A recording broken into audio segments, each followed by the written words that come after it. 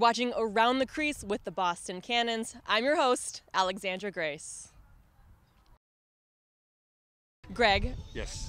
Tell us who you are, what group you're a part of, and why, maybe. Yeah, my name is Greg Scheidler. We're called the Ball Busters. We started back in year one when the Cannons were in Lowell. We were tailgating, the family, me and my kids, my son Leo, Gregory, my daughter Caitlin.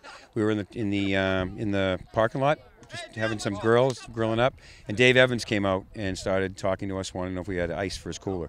And from that point on, we started cheering for Dave. We started being real vocal during the games, and that kind of morphed into picking on the goalie, kind of morphed into picking on the centerman, and then just kind of picking out 2 or 3 guys that we'd kind of ride.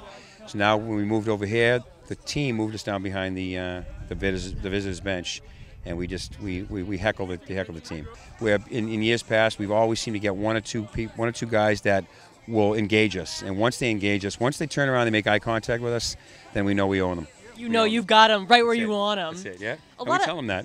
Yeah. Say, hey, you're all mine now. You made eye contact with your eyes now, yeah? Yeah. Once they lock it in, it's over for them. Exactly. Are we able to say ball busters? Is that...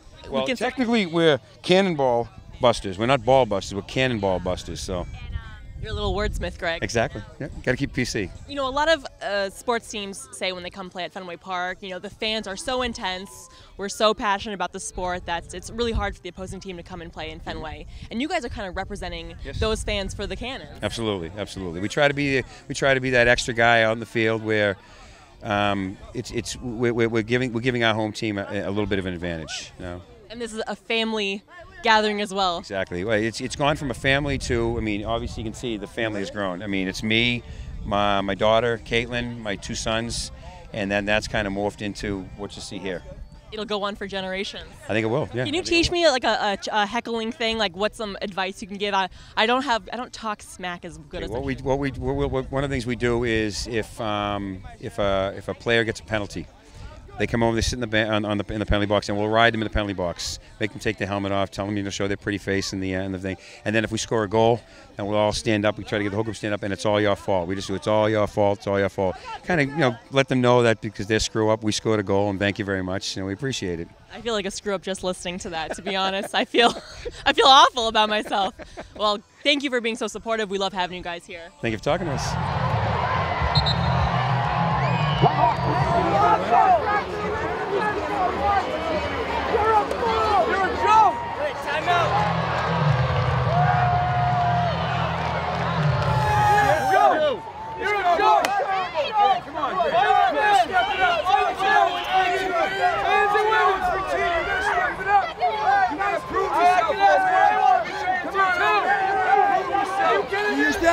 Trust me. I learned some class, 91. You got no class, hey, 91's got no class. You got no class, Talks about fans' mothers. Try talking. Nice class, 91. AARP. AARP. Dixon. AARP. Dixon. Hey, how do you dance with every placement? Courtney. Yes. You work for the team, but you actually... I intern. You intern. Tell us about what you do. I've been in the office for 5 months. I was a marketing intern for the team, and then I help out with the games. I do everything. I do birthdays, I do merchandise, I do everything where the team needs me. You really get down and dirty if you have to, but you seem like you really enjoy it. Why are you doing this? I'm a grad student, and I want to go into the sports world one day, so hopefully this is a little take as to what the sports world is. So. What have you enjoyed so far about working here?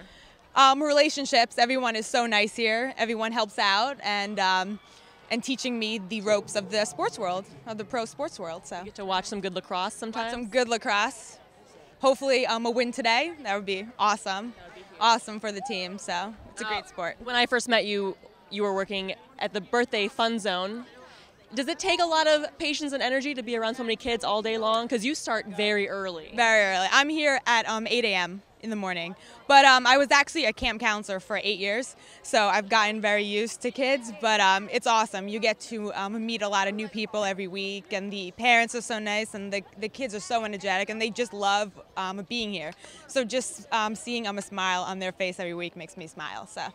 What time will you be done at the end of the game? I'll probably be able to go home around 11:30 midnight. No big deal. No biggie. Just a full day. For free. For free.